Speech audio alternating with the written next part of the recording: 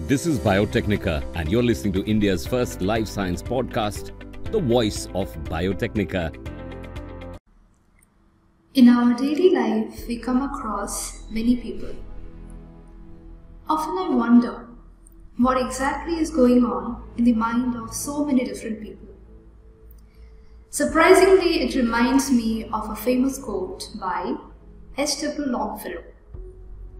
Every man has his secret sorrows which the world knows not, and oftentimes we call a man old when he is only sad. Now that might sound like the man has depression, but is it so?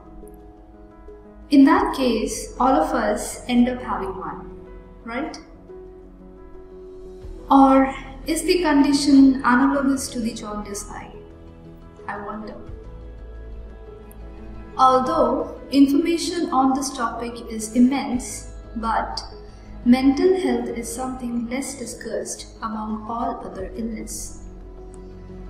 So today we try to analyze this aspect of our life, which we often ignore or aren't aware of. Even many of us assume more than what it really is. In the current busy world, are we all depressed, or it's just a myth? Let's try to find out in today's podcast. Is depression being overdiagnosed? Presented by Biotecnika team member Sunita. Depression is a serious mood disorder which has quite common occurrence. It is characterized by persistently low mood and a feeling of sadness and a loss of interest. Depressive disorders affect large numbers of children, adolescents, middle age groups, and the elderly, both men and women. Usually the symptoms are quite severe that can affect daily activities such as walking, sleeping, eating, etc. Moreover, it can also affect the way one thinks or feels. These in turn lead to loss of productivity, increased healthcare costs, and significant emotional sufferings. There are some signs and symptoms of depression like depressed mood, reduced interest or pleasure in activities previously enjoyed, irritability, helplessness, low appetite, insomnia, that is, difficulty in sleeping, or hypersomnia, excessive sleeping, fatigue or loss of energy, feeling of worthlessness or guilt, and recurrent thoughts of death or suicide, even attempted suicide. Along with all these, some even show physical symptoms such as unintentional weight loss without dieting, psychomotor agitation in form of restlessness, pacing up and down, and delayed psychomotor skills, for example, slowed movement and speech. Many complain of aches or pains, headaches, cramps, or digestive problems without a clear physical cause, or that do not ease even with treatment. Often depression is linked to suicide. In worst cases, it can lead to deliberate self-harm or suicide. Thus, it becomes very essential to identify depression at an early stage so as the chances of suicide can be reduced. Based on all this, we can say that the nature, severity, and frequency of symptoms vary from person to person and even depend on the stage of illness. So everyone may not experience all the symptoms at all. Some even show a few of mentioned symptoms which might be too much severe. Thus, merely having one or two symptoms doesn't mean it's a depression. Because of the variation in pattern and onset, it can be further classified into different types. For example, persistent depressive disorder, postpartum depression, psychotic depression, seasonal affective disorder, etc.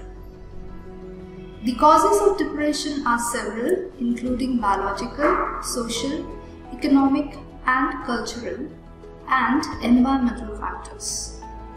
More often, it is a combination of many factors that can lead to depression. As such, the onset is commonly seen around adulthood in majority of the cases, but it is now recognized to be occurring in children and adolescents as well. The symptoms might be different in these cases. Generally, it is manifested in form of prominent irritability and high anxiety. In older adults, depression is both a cause and a consequence of several non-communicable diseases like diabetes, heart disease, cancer, and Parkinson's disease. It is found in such cases these conditions become worse if depression is present.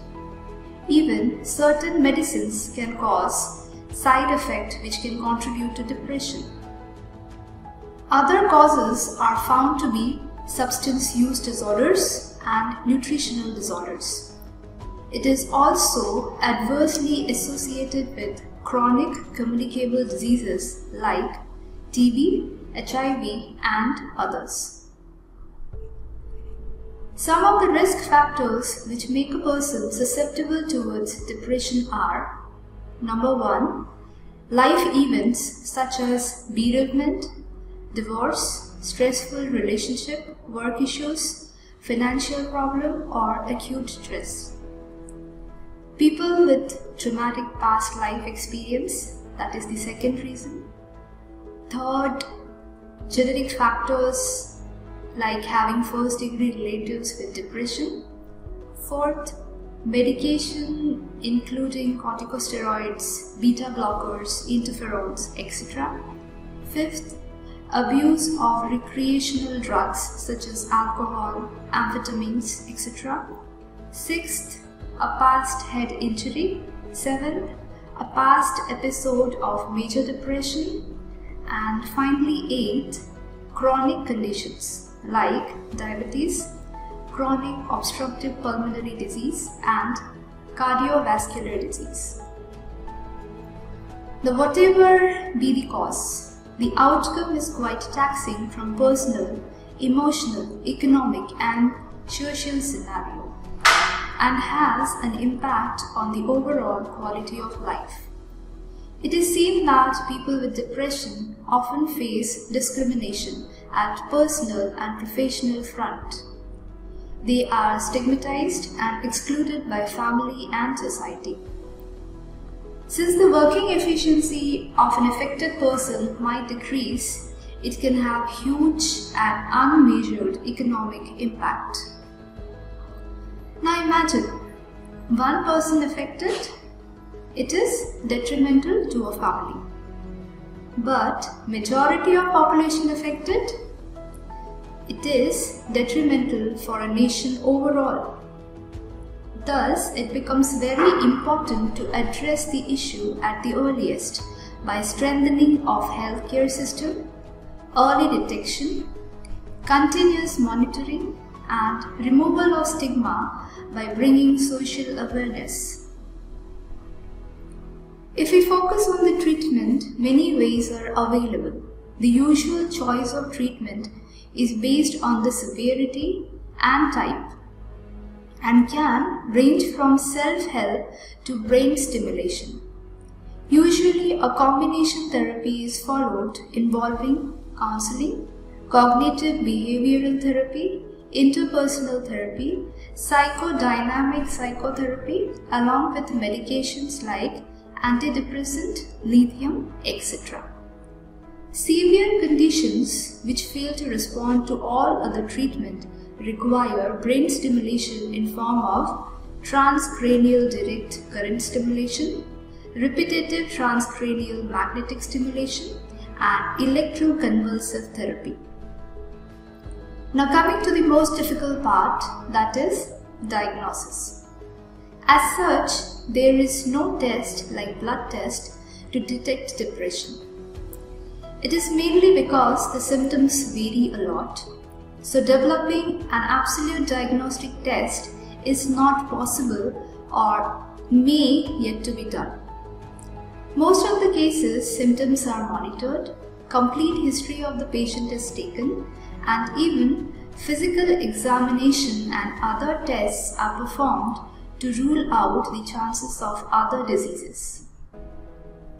The doctor or a mental health professional carries out a mental health assessment, which is a detailed and comprehensive interview. It includes questions about symptoms and their impact on work, relationship, any previous episode, drug and alcohol use, medical condition, and family history. Along with this, it is equally important to assess the risk of suicide or self-harm. The patient might be asked to keep a daily record of mood, sleep patterns, or other activities that may help with the diagnosis. Further, feedback might be obtained from family members and close friends about the patient's symptoms. From all this, we can understand there can be biases involving diagnosis of depression. According to a study conducted at Johns Hopkins University, many cases of overdiagnosis have surfaced. Over 5,000 adults participated in the study, mainly those who have been diagnosed with depression by a clinician. In the study, the same people were independently assessed for major depressive episodes using a structured interview, which is nothing but a face-to-face interview following the set standard.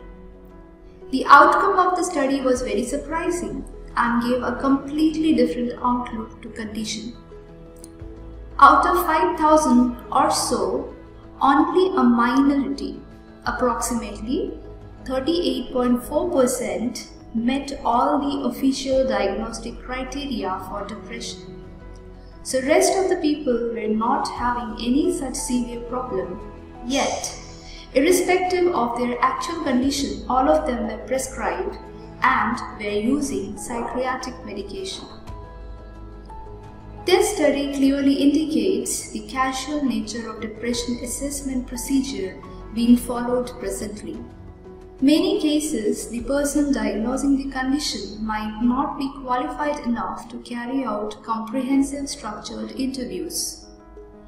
Even on some occasions, many mental health professionals also go for such informal assessment rather than recommended comprehensive psychiatric interview, the latter being a very time-consuming process.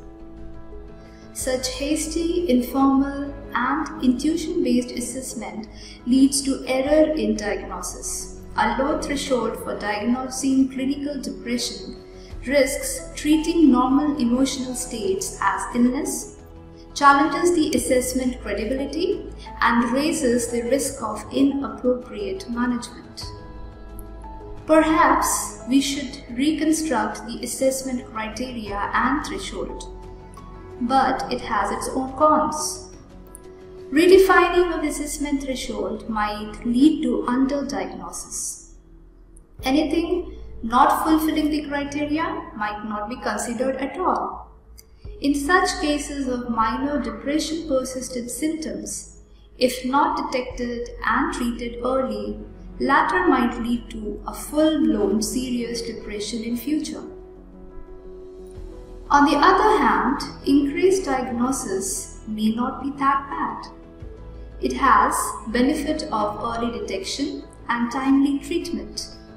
Most major mental disorders start before the age of 25 years, which can affect the lifetime productivity and quality of life. Early treatment can stop the condition from worsening into secondary medical, health, educational, and social comorbidity. Moreover, it can reduce social stigma, increase wider public awareness, and remove any structural impediments to employment and health benefits, as well as reduce alcohol and drug misuse. So after all, what we understand that people are divided either in, for or against the topic. But there is one more aspect that needs to be considered before we draw any conclusion. Now, what is the missing point? The missing point is not about overdiagnosis, but it is more about overprescription. Do all patients really need the antidepressants? With the current trend of boom in pharmaceuticals, many drugs are being marketed. And physicians as well as patients have a notion that taking medication might be the most effective way of treatment. But most of the cases, it may not be so. Meta-analysis of patient groups under antidepressant drugs over other psychotherapies and placebo showed minimal differences. These differences are more unclear when we consider minor depression. So rethinking the treatment procedure is also the need of hour, where including other psychotherapies rather than just prescribing antidepressant would be a better option. Clearly, reformations are needed in many aspects of diagnosis, treatment, and social perspective. The onus of the change lies with the physicians, mental health professionals, care providers, drug manufacturers, and even the patients. On the whole, the society needs to reform itself for the greater good. With this note, I am signing off today. But do let us know what are your views on this topic. Where do you stand?